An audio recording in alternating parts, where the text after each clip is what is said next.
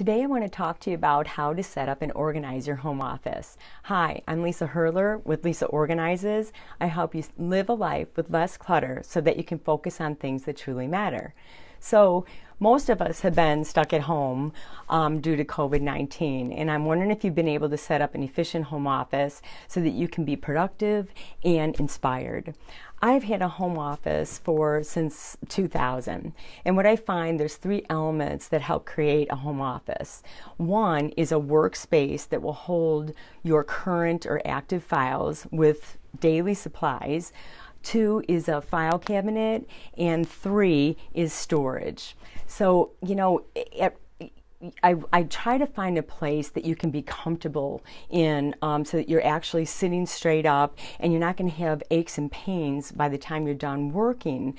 I know some of us hi Mary, some of us temporarily are set up maybe in our dining room. Some people are in your kitchen, others are in the basement.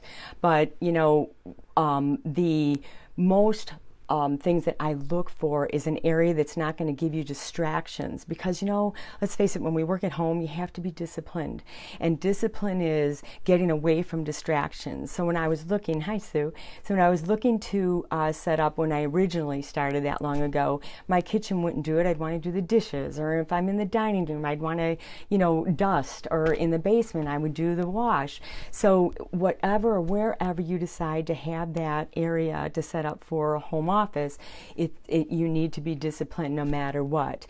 I'm also the type that, when I was working downtown, or corporately I should say, I hated it when they had the whole world decide, hi Laura, when they had the whole world decide that they can go to the office in like pajamas, okay?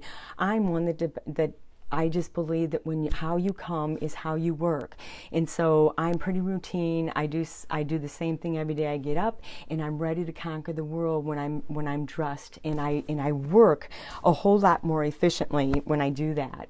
So we used to have, when you would go to get or pick out a desk for a workstation, they would have to be large. They were L-shaped because we had all kinds of computer equipment.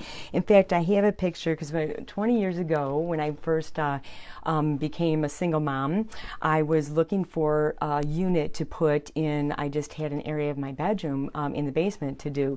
And so I found this unit, and as you can see, this unit has a flat space for my work area. It had files. On the other side it had for the tower, and up on top you can put the printer, which was awesome because it gave me not only room for my computer, but it also had room for me to do projects, okay, where I had enough space. Now my husband, on the other hand, all he needs is just I'm hoping you can see this, the only thing my husband needs, and still does, is just a work surface to put his computer, and as you can see, he's got a desktop. I use a laptop. I've always had to be mobile, and he doesn't. So he didn't even need like really any kind of drawers or any file cabinets, because he likes to just read and have room for his books. So the home that I'm in right now actually had two areas open, and we were able to just throw both desks in them to work separately, and we both liked it. I mean, it just worked.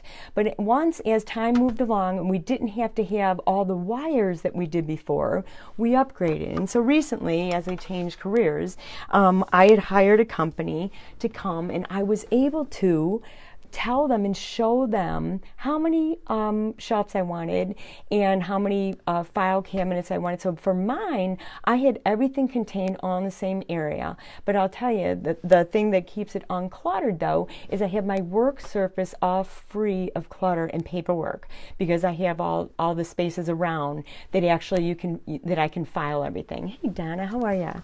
So now my husband, on the other hand, he doesn't need any file cabinets still.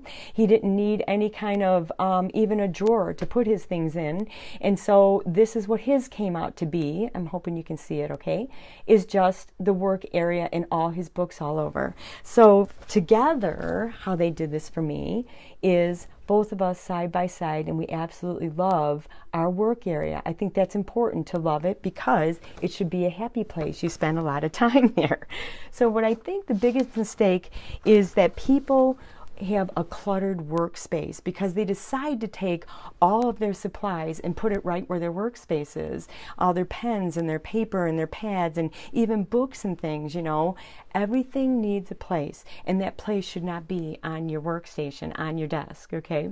So one active project should be at a time on your workstation, okay? What I just did with a client recently is we got clear plastic file folders, and what that did was that allowed, because if you're a type that has 2 or 3 projects going at the same time, you can put it in the clear file folders, and then you can put that aside and only have the active project that you're working on.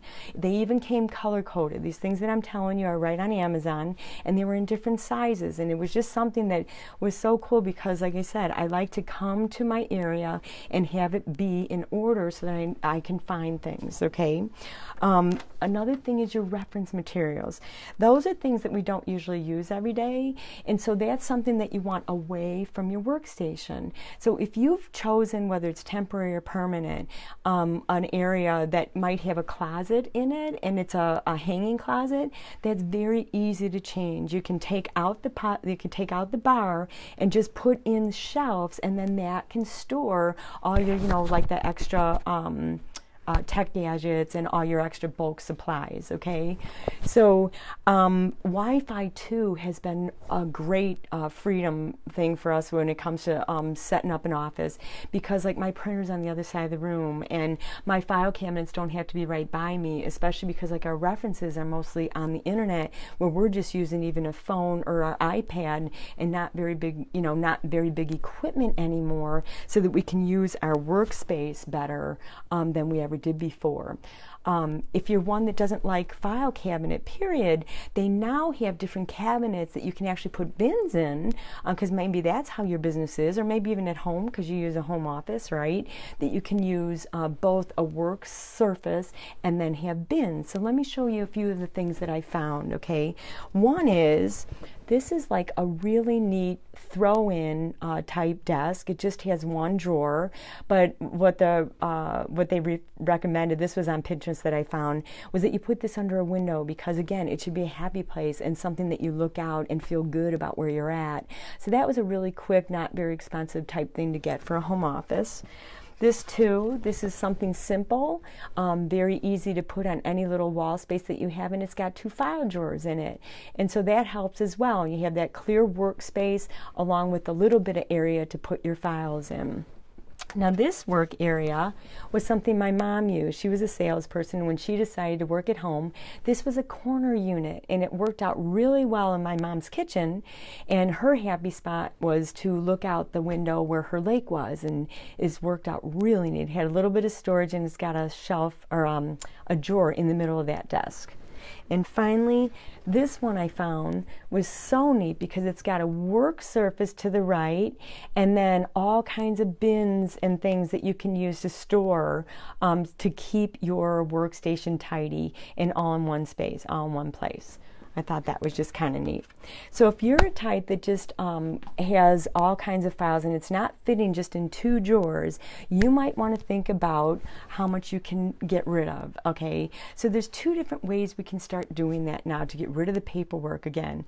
I have what's called Genius Scan on my phone. It is a free app that I used when I went to Florida to do a job, and it some of the scanners, as you know, you can put paperwork through, and it's several different pages and a lot of different paperwork to file digitally. This, on the other hand, keeps all the paperwork in one file, and then you can start by digitizing your files by filing that, once it's scanned, into Dropbox or into Google Docs. And that's just something that I've started doing for clients so that they don't have all the paperwork, because then my next thing that I have is a shredder. I have it on the floor. I can't get to it. But my shredder, I have, and this is up to you too, mine will shred 10 papers together. Mine will shred a credit card of sorts. so that you can get rid of that readily without it getting it burned up, and it automatically shuts off. So that's one thing I have in my home. But when I go to a client, there's a few places that you can go. I know when I went to Florida and I did my mom, she had 4 big bags of items that needed to be shredded. She didn't want to do it herself, and so we called Office Depot, and they had 2 different options that you can take that was kind of reasonable, and that's what we ended up doing. And again, it's your level of comfort that you feel about where your paperwork is. So some people like it to be someone come to the house and do it in your front yard, which they do. I think Cintas is one of them. There's a few of them online. I would look them online. But again, those are your more expensive things to be shredded to get it out of your house. I also found, as I was doing research for doing this presentation, there is what's called an identity theft protection stamp. That would eliminate all kinds of shredding, because I know when I did for another client, they just didn't want their name and address on anything, so they wanted everything shredded. And so you can take the stamp and put it on anything and then just throw the paperwork away, and you're saving all that money on shredding and time. Takes a lot of time to shred as well when you have things. So the stamp works really wonderful, and I think it was like $10 on Amazon. So again, you look that up. It's identity theft protection stamp, which I think is just a wonderful new tool that they have out there. I don't know about you, but I like to have everything put away at night. I don't like stacks of paper, and I certainly like to come and just start a new day with everything put away. So that, and not only put away, but I like to find things in less than 5 minutes. So that's what I like to do for my client when I come and help them set up for a home office, is having the ability to do that. And I will come and I will set up a bill pay. I will scan the documents. I will shred the documents. I will organize the documents and anything else on your desk, and find different areas to set up a home office that'll be convenient for you, that you will feel good about, and it can be a happy place. So I hope I've given you some good information where you get inspired for setting up a home office. And if you don't want to do it yourself and you need help, go to lisaorganizes.com, and I can certainly help you with that. So I thank you so much for watching, and I will see you next week. Take care.